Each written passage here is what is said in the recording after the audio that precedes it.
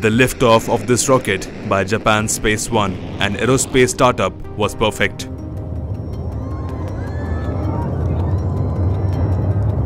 The goal was to be the country's first company to deliver a satellite to space.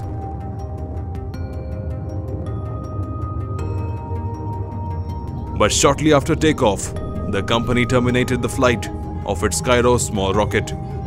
The flight, which lasted about 10 minutes, was terminated because the achievement of its mission would be difficult, Space One said.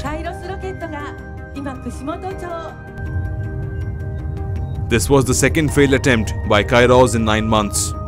The solid propellant rocket blasted off from Spaceport Key in western Japan at 11 AM local time, but losing stability in its trajectory as it ascended. It was carrying 5 small satellites, including one from the Taiwan space station.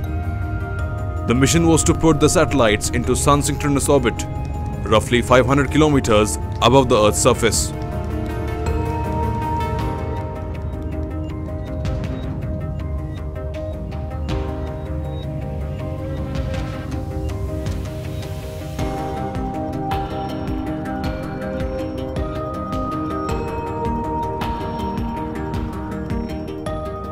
As its debut flight in March, Kairos carried a Japanese government satellite but exploded 5 seconds after launch.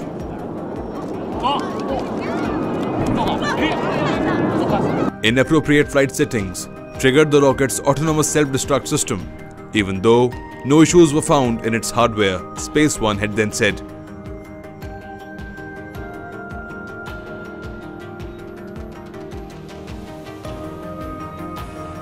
Tokyo-based Space One was founded in 2018 with the goal of launching 20 small rockets a year by 2029.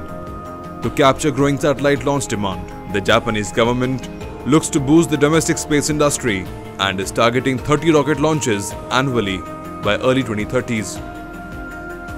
Recent Japanese rocket projects have also faced setbacks. The Japanese Aerospace Exploration Agency (JAXA) postponed the debut flight of the new solid-fuel launcher Epsilon S after its engine combustion test failed last month for a second time. In 2019, Interstellar Technologies became the first Japanese firm to send a rocket into space without a satellite payload.